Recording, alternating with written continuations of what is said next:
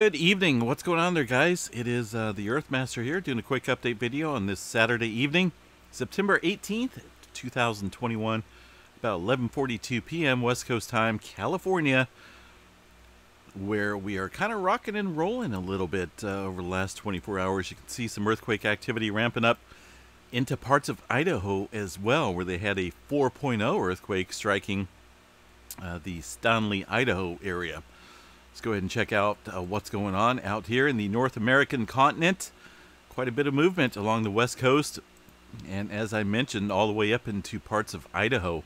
Also kind of watching maybe a potential swarm kick up here in Yellowstone as well.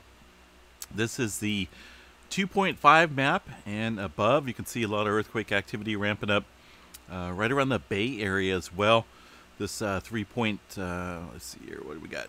3.0. I could have swore it was a 3.3. Looks like it got downgraded. Struck a few hours ago, right around the Dublin area. It looks like we were looking at quite a bit of movement along the Calaveras fault system.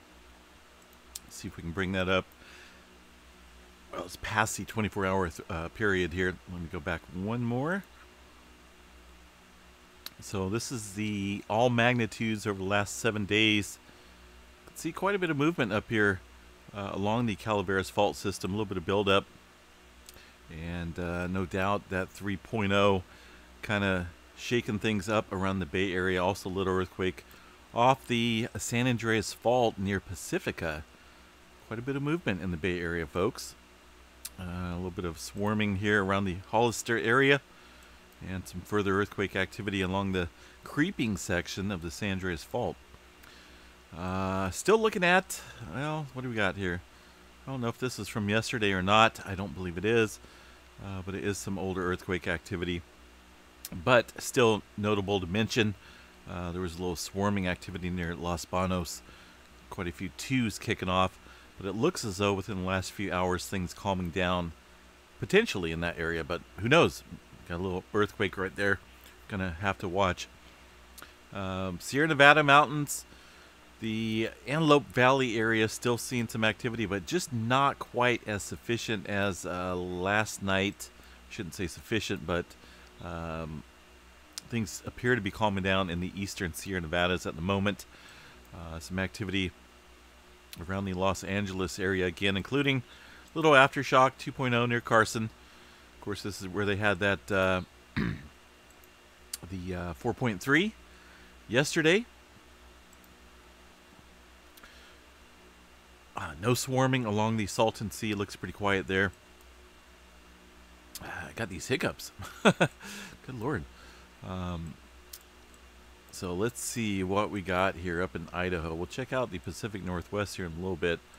But Idaho kind of kicking up here. It's been relatively quiet. It all kind of ramped up following a 4.0 earthquake in the vicinity of the area where we see quite a bit of movement here over the last 30 days or so. Not only 30 days, but beyond that, we're talking about months of activity in this region. And it all kind of follows a line of activity here, kind of like an L-shaped, but mostly centered around the northern end of the Sawtooth Fault area. So still quite a bit of movement there kicking off following that 4.0. We'll keep an eye on that down there around the Pecos, Texas area. A little bit on the larger size as well with a 4.0 in that region. Oklahoma, still seeing some activity, it looks like, around the, what do we got out there? Aaron Springs? I can't say I've ever been around that area. Pauls Valley, yes. Chickasha, yes. Let's see here, just 2.7. Some shallow earthquake activity kicking off up there and some movement north of Oklahoma City. New Madrid area, 1.4. East Coast looking pretty quiet. Some movement around the South America region as well. Nothing really stands out at the moment. Most of the activity appears to be confined to the North American plate. Pacific plate boundary, along with a swarm of activity throughout the southwestern portion of the Pacific Ring of Fire. New Zealand Having a little bit of activity towards the south end, a little 4.4, and also towards the north up here around the Kermadec Trench, 4.8, 35 kilometers. Some deep movement around the Tonga area with a 5.2 at 200 kilometers. There's that trail of activity through the Indonesia region we're kind of watching. Japan did see some further movement today. Looks like a 4.6 and also a 4.4 a little bit further inland.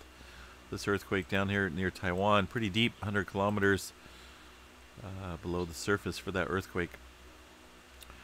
Let's see, what do we got in the Hawaii area? Looks like it's calming down a little bit. Mauna Loa got a little two-pointer, but most of the activity around the southeast flank of the Big Island. Let's check out the Yellowstone thumbnails real quick. And there is the four-pointer. You can see that four-pointer kicking up on the stations on the northwest edge of the Yellowstone region.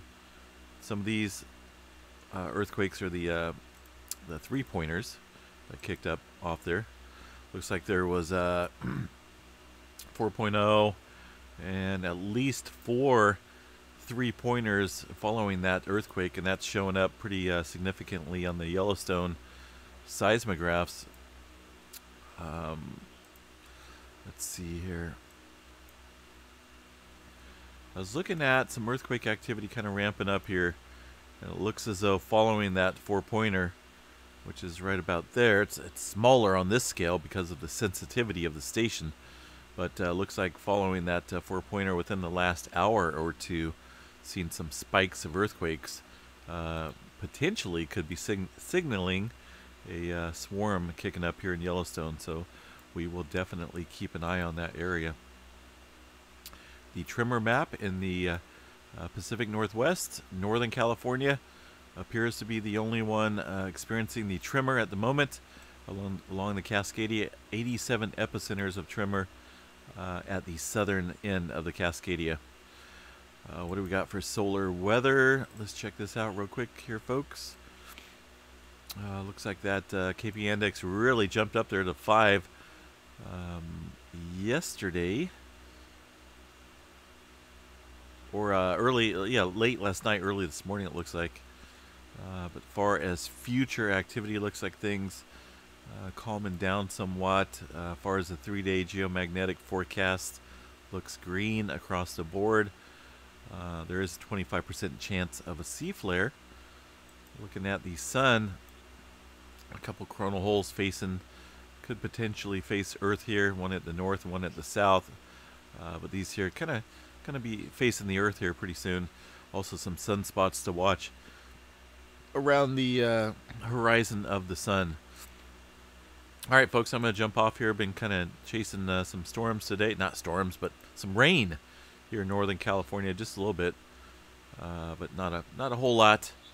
It was nice to at least get some clouds in the air and a little bit of sprinkles on the ground. Another chance of some rain tomorrow, so we'll see how that goes. Have a good night, folks. We will chat to you guys a little bit later. Stay safe and be prepared out there, West Coast. Looking pretty active. Take care.